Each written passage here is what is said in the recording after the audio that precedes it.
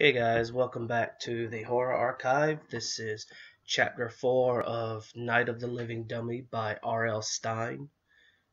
Ow! Kris screamed and raised her hand to her cheek, which was bright pink. She stepped back. Stop it, Lindy. That hurt. Me? Lindy cried. I didn't do it. Slappy did. Don't be dumb, Kris protested, rubbing her cheek. You really hurt me. But I didn't do it, Lindy cried. She turned Slappy's face toward her. Why were you so rude to Kris? Mr. Powell jumped up from the couch. Stop acting dumb and apologize to your sister, he ordered. Lindy bowed Slappy's head. I'm sorry, she made the dummy say. No, in your own voice, Mr. Powell insisted, crossing his arms in front of his chest. Slappy didn't hurt Kris. You did. Okay, Lindy muttered, blushing. She avoided Kris's angry stare. I'm sorry. Here.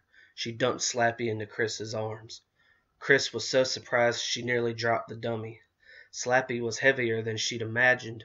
Now what am I supposed to do with him? Kris asked Lindy. Lindy shrugged and crossed the room to a couch, where she dropped down beside her mother. Why do you make such a fuss?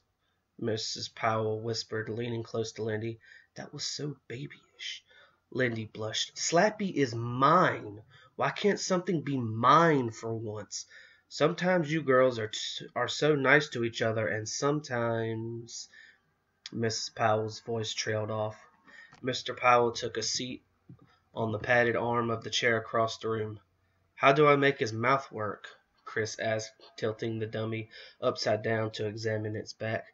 There's a string in his back, inside the slit in his jacket, Lindy told her grudgingly. You just pull it.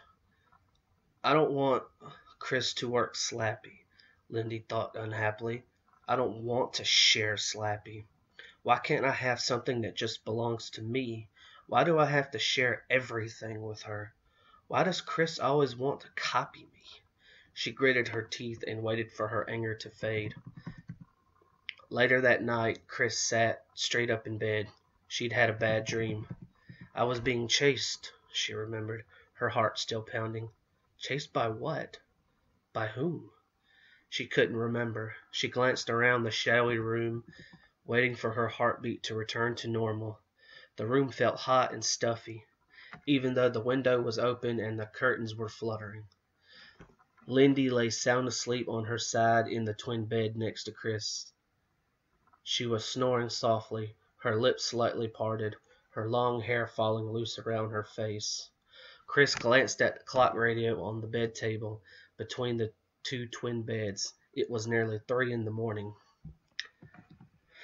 Whew. Even though she was now wide awake, the nightmare wouldn't completely fade away. She still felt uncomfortable, a little frightened, in fact, as if she were still being chased by someone or something. The back of her neck felt hot and prickly. She turned and fluffed up her pillow, propping it higher on the headboard. As she lay back on it, something caught her eye. Someone was sitting in the chair in front of the bedroom window. Someone was staring at her. After a sharp intake of breath, she realized it was Slappy. Yellow moonlight poured over him, making his staring eyes glow. He was sitting up in the chair, tilted to the right at a slight angle, one arm resting on the slender arm of the chair. His mouth locked in a wide, mocking grin. His eyes seemed to be staring right at Kris. Kris stared back, studying the dummy's expression in the eerie yellow moonlight. Then, without thinking, without even realizing what she was doing, she climbed silently out of bed. Her foot got tangled in the bedsheet and she nearly tripped. Kicking the sheet away, she made her way quickly across the room to the window. Slappy stared up at her as her shadow fell over him. His grin seemed to grow wider as Kris leaned closer. A gust of wind made the soft curtains flutter against her face. Kris pushed them away and peered down at the dummy's painted head. She reached a hand out and rubbed his wooden hair, shining in the moonlight. His head felt warm, warmer than she'd imagined. I bet it did. Kris quickly jerked her hand away. What was that sound? Had Slappy snickered? Had he laughed at her? No, of course not. Kris realized she was breathing hard. Why am I so freaked out by this stupid dummy? She thought. In the bed behind her, Lindy made a gurgling sound and rolled onto her back. Ugh. Kris stared hard into Slappy's big eyes, gleaming in the light from the window. She waited for him to blink or to roll his eyes from side to side. She suddenly felt foolish. He's just a stupid wooden dummy, she told herself. She reached out and pushed him over. The stiff body swung to the side. The hard head made a soft clunk as it hit the wooden arm of the chair. Kris stared down at him, feeling strangely satisfied, as if she'd somehow taught him a lesson. The curtains rustled against her face again. She pushed them away.